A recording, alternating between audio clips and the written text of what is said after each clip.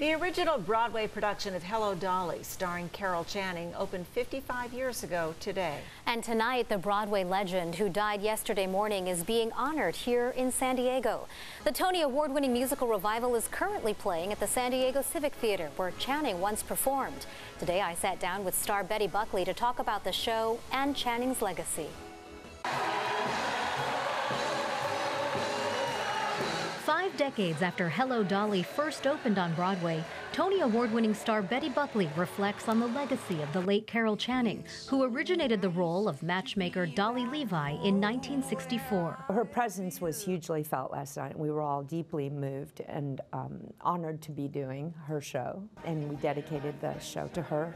Just hours earlier, Buckley and the rest of the world received this news. Carol Channing has passed away at 97, and I was like, oh my God. She left an indelible stamp.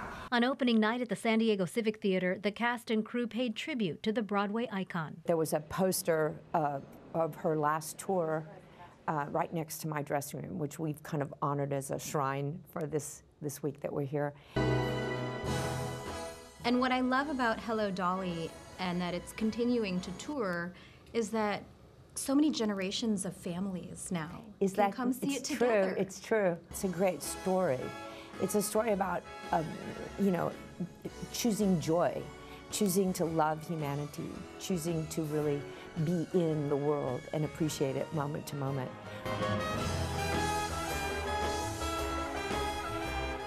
Certainly a great message. Hello, Dolly is playing at the San Diego Civic Theatre through Sunday evening, and Barbara Lee, a lot of people just couldn't get over the irony of it all, that the show opened 55 years ago tonight, that Carol Channing toured here. It was one of her last stops. It was almost as if she wanted her star to make that extra impact. A wonderful tribute, and can't think of a better star to make that tribute on her behalf than Betty Buckley. Wow. Right? Fabulous. Just the timing of it all. Lucky audience here.